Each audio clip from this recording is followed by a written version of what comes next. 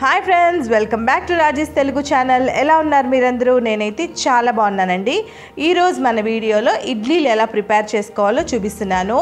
ఇడ్లీలు అంటే ఇది రవ్వ ఇడ్లీ కాదండి, రైస్తో చేసిన ఇడ్లీ. ఇది దోశకి వాడుకోవచ్చు, ఇడ్లీకి వాడుకోవచ్చు. ఈ పిండి ఇది నాకు మోస్ట్ రిక్వెస్టెడ్ వీడియో అండి. నన్ను రిక్వెస్ట్ చేశారు కొంతమంది మన వ్యూవర్స్ ఈ ఇడ్లీ చేయమని చెప్పేసి. అందుకనే ఈరోజు నేను మీకు మన వీడియోలో ఈ ఇడ్లీ ఎలా చేయాలో చూపిస్తాను. మెత్తగా పువ్వులాగా దూదిలాగా ఉంటాయండి ఇడ్లీలు. మరి దీన్ని నేను ఎలా తయారు చేశానో, దీని మెషర్మెంట్స్ ఏంటో మీరు చూసేయండి. ఇప్పుడు ముందుగా ఇడ్లీల కోసం మనము బియ్యము పప్పు నానేసుకుందామండి. సో దీనికోసం నేను ఇక్కడ మామూలుగా మనం రోజు వాడుకునే పచ్చి బియ్యం ఉంటాయి కదా, అవి వాడుతున్నాను.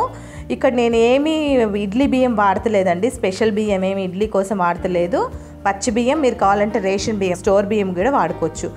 ఈ ఇడ్లీల కోసం నేను ఇక్కడ 4 గ్లాసులు రైస్ తీసుకున్నా. పచ్చి బియ్యము 4 గ్లాసుల పచ్చి బియ్యం తీసుకున్నాను. ఇదే మెషర్మెంట్లో మీరు చేసుకోండి, కరెక్ట్గా వస్తాయి ఇడ్లీలు. మెత్తగా పువ్వులా వస్తాయండి. ఒక్కసారి ఇడ్లీ ఇలా చేసుకుంటే మళ్ళీ ఇడ్లీలే చేసుకోవాలంటారు మీరు. సో తర్వాత ఈ 4 గ్లాసుల బియ్యానికి గాను నేను 3/4 గ్లాసు మినపప్పు తీసుకుంటున్నానండి, గుండు మినపప్పు. సో 4 గ్లాసులు బియ్యం తీసేసుకున్నాను కదా, ఇప్పుడు నేను మినపప్పు తీసుకుంటున్నాను. ఒకవేళ మీ దగ్గర పాత మినపప్పు ఉందనుకోండి, 1 గ్లాస్ ఫుల్గా వేసుకోండి. కొత్త మినపప్పు, బాగా ఒదుగొచ్చే మినపప్పు అంటే 3/4 గ్లాస్ సరిపోతుంది. నేను ఇక్కడ 3/4 గ్లాస్ మినపప్పు తీసుకున్నా. చూసారు కదా, అదే గ్లాసు బియ్యం కొలిచిన గ్లాస్ తోటే సేమ్ అదే గ్లాసులో మినపప్పు తీసుకున్నాను. సో 3/4 గ్లాసు మినపప్పు 4 గ్లాసులు బియ్యానికి. నేను చెప్పినట్టు చూసారా, 3/4 గ్లాసు మినపప్పు తీసుకున్నానండి, గుండు మినపప్పు. ఇది బాగా ఒదిగొస్తుంది కాబట్టి 3/4 గ్లాస్. 4 గ్లాసుల బియ్యానికి 3/4 గ్లాస్ తీసుకున్నా. ఇప్పుడు ఒక సగం గ్లాసు నేను ఇక్కడ సగ్గుబియ్యం తీసుకున్నానండి. ఈ సగ్గుబియ్యం వచ్చేసి పిండి సగ్గుబియ్యము, నైలాన్ సగ్గుబియ్యం వాడకూడదు. దీనికి మనము వడియాలు అవి పెట్టుకుంటాం కదా, పిండి సగ్గుబియ్యం అవి వాడుకోవాలి. ఇక్కడ నేను సగం గ్లాస్ సగ్గుబియ్యం తీసుకున్నా. అంటే 4 గ్లాసుల రైస్కి 3/4 గ్లాసు మినప్పప్పు, సగం గ్లాసు సగ్గుబియ్యం, అన్నీ సేమ్ గ్లాస్తో కొలుచుకోవాలి.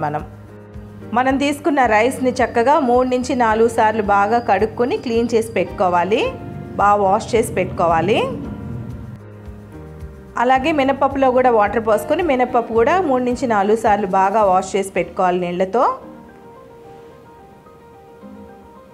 ఏదైనా మురికి ఉన్నా సరే శుభ్రంగా వచ్చేస్తుందండి రైస్లోను మినపప్పులోను. ఈ విధంగా నీట్గా మనం కడిగి పెట్టుకోవాలి.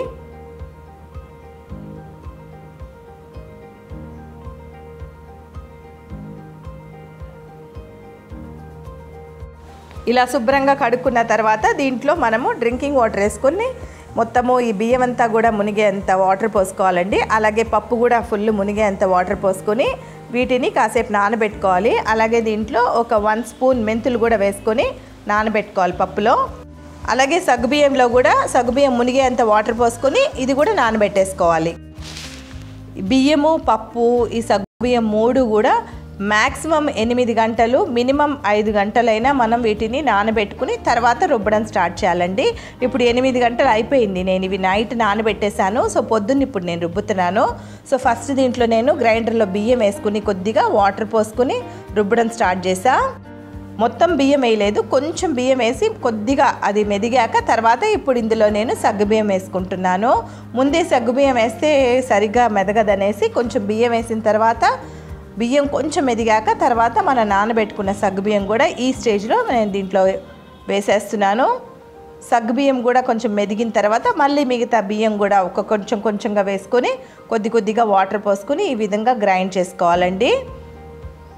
మిక్సీ కంటే కూడా గ్రైండర్లో వేస్తేనే బాగా వస్తాయండి ఇడ్లీలు, బాగా చక్క పువ్వులాగా వస్తాయి, బాగా మెత్తగా దూదిలా ఉంటాయన్నమాట ఇడ్లీలు గ్రైండర్లో వేసుకొని రుబ్బుకుంటే. ఇన్ కేస్ గ్రైండర్ లేకపోతే అప్పుడు మీరు మిక్సీ వాడుకోవచ్చు, పర్లేదు. సో మొత్తం రైస్ కూడా ఇలా కొద్దిగా వేసుకొని దీన్ని ఇలాగా మెత్తగా రుబ్బుకోవాలి. మొత్తం రైస్ కూడా వేసేసి దీంట్లో ఇలాగా ఈ విధంగా నేను గ్రైండర్లో మొత్తం రైస్ని ఇలాగా గ్రైండ్ చేసుకుంటున్నానండి.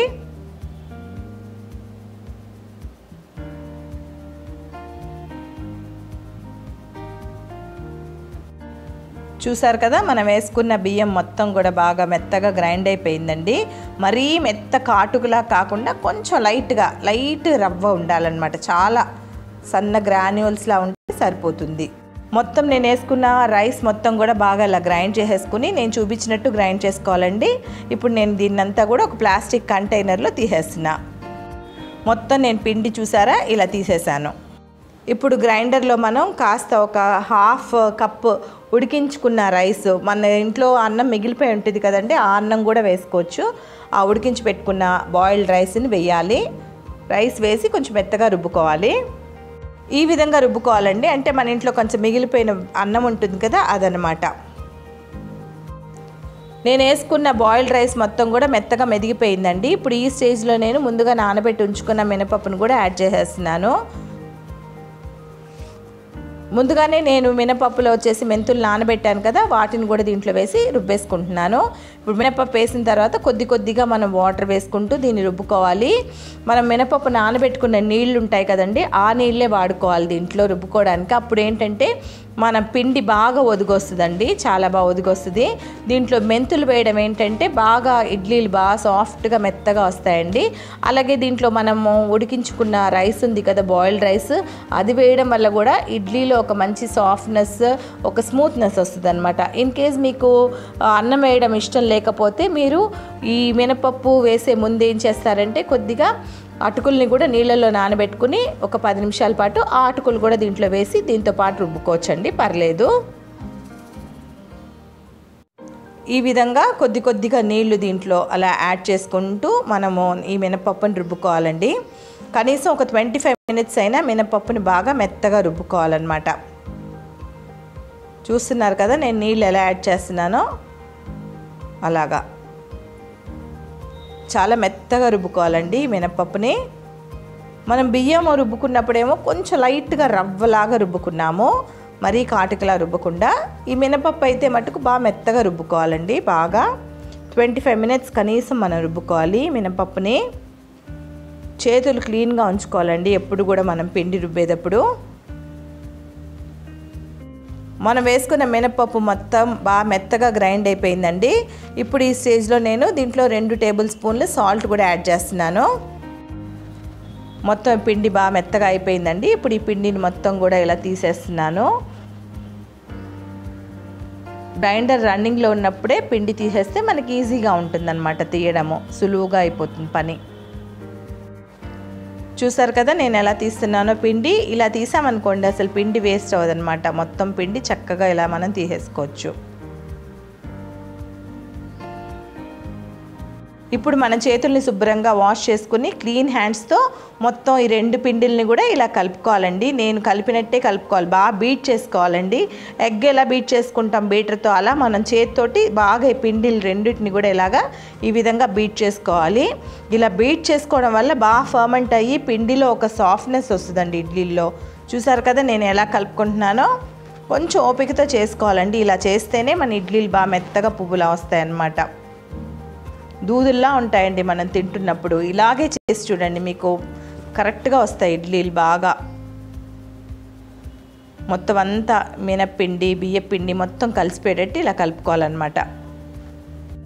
ఇలా కంటిన్యూస్గా ఇలా ఓపికతో ఒక 5 నుంచి 7 నిమిషాల వరకు ఇలా కలుపుతూ ఉండాలండి. ఈ విధంగా మినపప్పు రుబ్బేటప్పుడే మనము సాల్ట్ వేసుకున్నాం కాబట్టి ఇంకా సాల్ట్ అవసరం లేదండి. ఆ సాల్టే సరిపోతుంది మొత్తం పిండికి.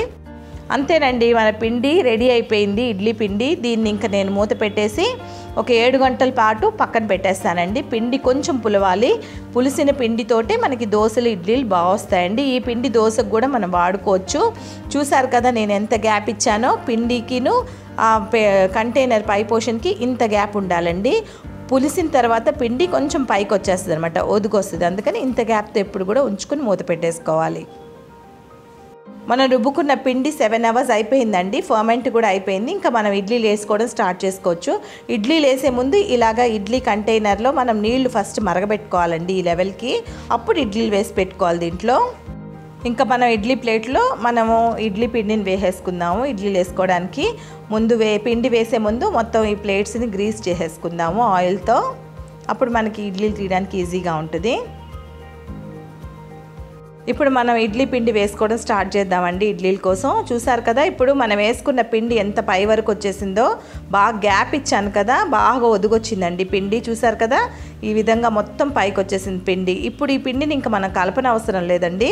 జస్ట్ అలా పైన ఇలా గరిటతో ఇలాగ పిండిని తీసుకుని మనం ఇడ్లీ ప్లేట్లో ఈ ఇడ్లీ కోసం ఈ పిండిని ఇలా వేసేసుకోవచ్చు.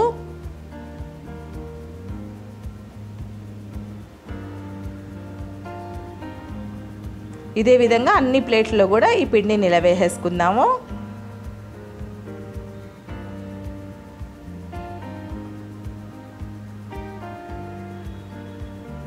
ఇప్పుడు మొత్తం దీన్ని ఇడ్లీ కుక్కర్లో పెట్టేశానండి. పెట్టేసుకుని ఇది ఒక 15 నిమిషాల పాటు దీన్ని నేను ఉడికించుకుని తీసేసుకుంటాను, సరిపోతుంది.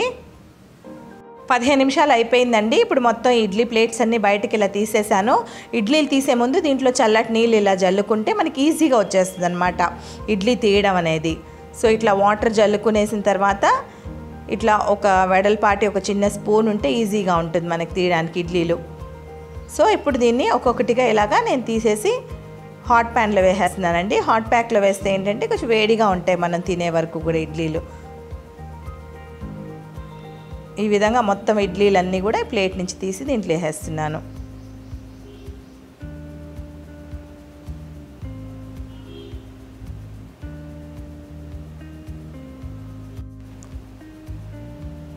మొత్తం ఇడ్లీలంతా కూడా నేను ఇలా హాట్ ప్యాక్లో తీసేసానండి. చూసారు కదా ఎంత బాగా వచ్చిందో ఇడ్లీ, ఎంత సాఫ్ట్గా వచ్చిందో. ఇప్పుడు నేను ఈ ఇడ్లీని ఇలా తీసి చూపిస్తున్నాను చూడండి. చూసారా పువ్వులాగా ఉంది చక్కగా ఇడ్లీ, బాగా మెత్తగా అసలు స్పాంజ్ లాగా ఉంది ఇడ్లీ. రవ్వ ఇడ్లీల కంటే ఇడ్లీ ఒక్కసారి మీరు అలవాటు చేసుకున్నారనుకోండి ఇదైతే బాగా నచ్చేస్తుందండి ఇడ్లీ. సేమ్ ఇదే ఇడ్లీ పిండితో నేను దోశలు కూడా వేసి చూపిస్తాను చూడండి. ఇది ఇడ్లీకి దోశకి రెండిటికి పిండి వాడుకోవచ్చండి, చాలా బాగుస్తాయి దోశలు కూడా. నేను స్టవ్ ఆన్ చేసుకుని ఇప్పుడు చూడండి దోశ పెనం పెట్టుకుని దోశ కూడా వేస్తున్నాను, ఎంత బాగా వస్తుందో చూడండి.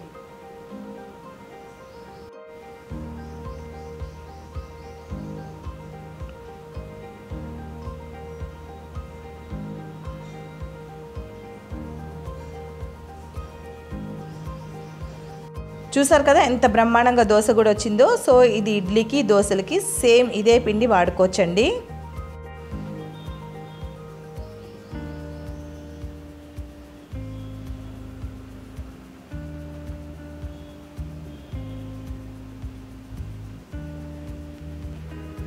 చూసారు కదండి ఈ పిండి చక్కగా రెండిటికి ఎలా ఉపయోగపడుతుందో.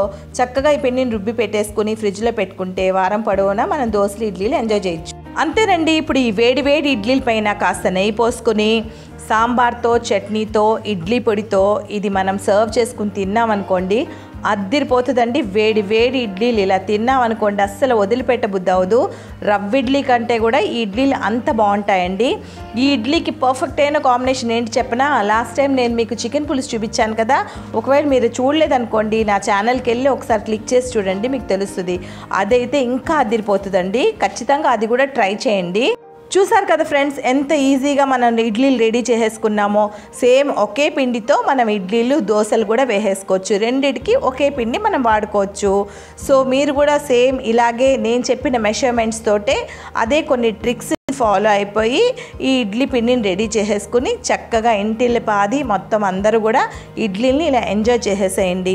ఖచ్చితంగా మీ అందరికీ కూడా ఇడ్లీలు నచ్చుతాయండి. హోప్ ఈ వీడియో మీకు నచ్చింది అనుకుంటున్నాను ఫ్రెండ్స్. మీకు కనుక ఈ వీడియో నచ్చితే లైక్, షేర్ అండ్ కామెంట్. ఇప్పటి వరకు నా ఛానల్ని మీరు సబ్స్క్రైబ్ చేసుకోపోయి ఉంటే ప్లీజ్ ఇప్పుడు సబ్స్క్రైబ్ చేసుకోండి. సబ్స్క్రిప్షన్ అనేది ఫ్రీ అండి, దీనికి ఏ కాస్ట్ పడదు. మీకు రెడ్ కలర్ బటన్ సబ్స్క్రైబ్ అని వస్తుంది కదా వీడియో కింద, దాన్ని క్లిక్ చేస్తే ఒక బెల్ ఐకాన్ వస్తుంది, దాన్ని క్లిక్ చేస్తే మీరు సబ్స్క్రైబ్ అయిపోతారు. Thank you so much for your time friends. Bye.